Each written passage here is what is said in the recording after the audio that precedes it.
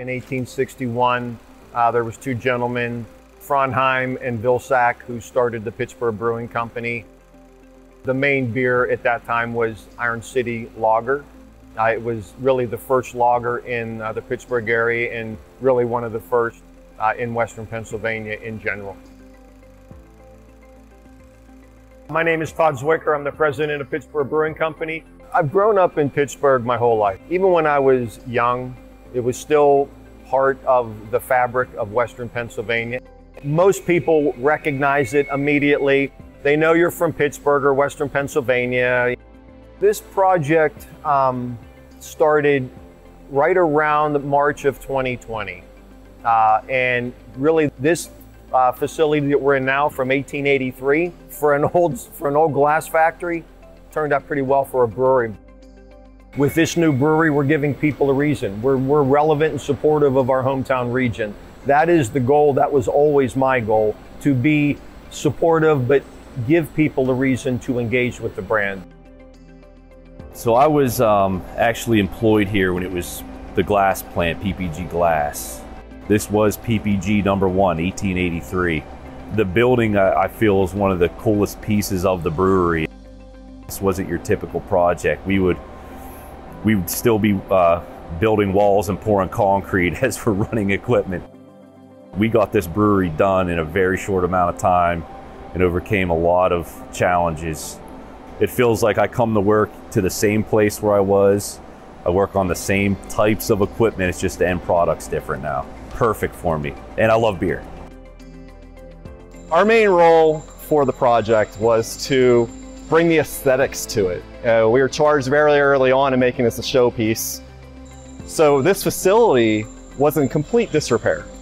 And all the walls were painted over the years. There's hundreds of years of paint in different colors and things like that. And we started to explore with the owner and the contractors, sandblast, what do we have underneath? And we found beautiful brick, steel was in great shape. We worked with the team to repair brick where we needed to, pick out paint colors for the steel, and really restore this to a great traditional factory facility. One of the fun challenges for this project is that there's actually 3 clients. We have the brewers who are making the beer. We have visitors that we want to see how the whole place works and functions. We have the beer itself.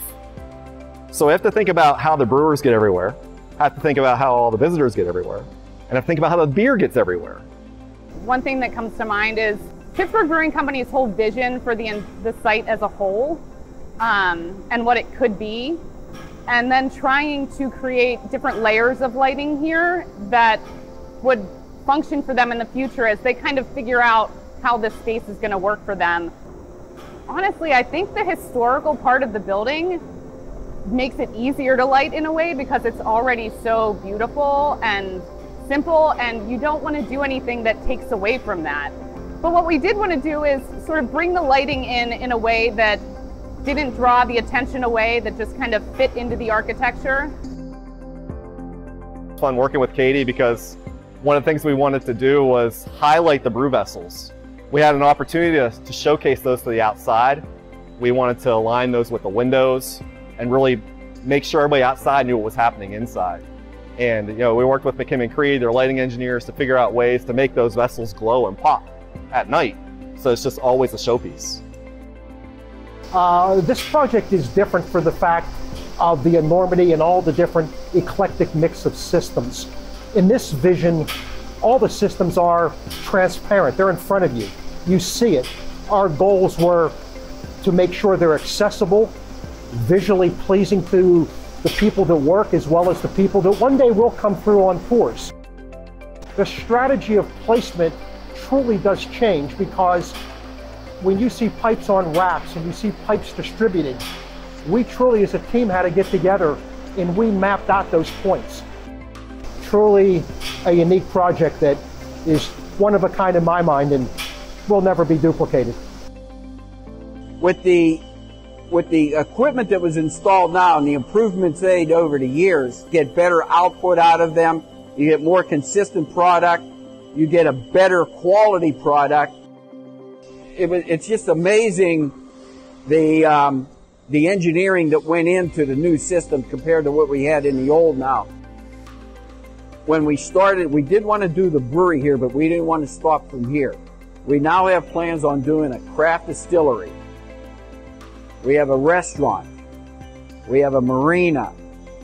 We have an outdoor venture we're going to entertain with music, putting a pavilion out there, some kind of outside seating.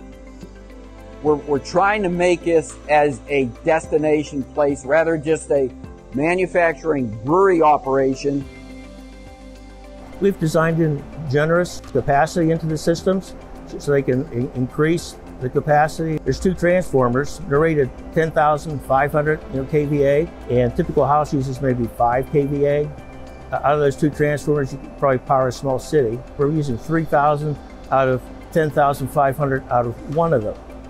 So there's extra capacity here to use for whatever else they would like to put on this site.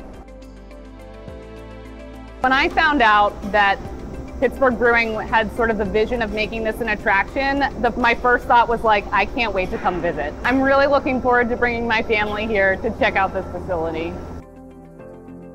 When you think of Pittsburgh, you think of the Pirates, you think of Steelers, you think of Heinz ketchup, and you think of Iron City beer. I remember being a paper boy back in the city and walking down the streets where every bar had the Iron City logo in the windows. I think Iron City runs in my blood. I remember my family owned a bar, and my grandfather, he was probably one of the biggest Iron City drinkers I've ever met. Iron City beer is our staple at home. It's always in our fridge. As engineers, we like to roll up our sleeves and attack technical problems, and at McKim Creed, we're honored to be part of it. Show them where you get these. You got it, Ray. You don't get these sitting around petting kitty cats. My name's Ray. You don't get these petting kitty cats.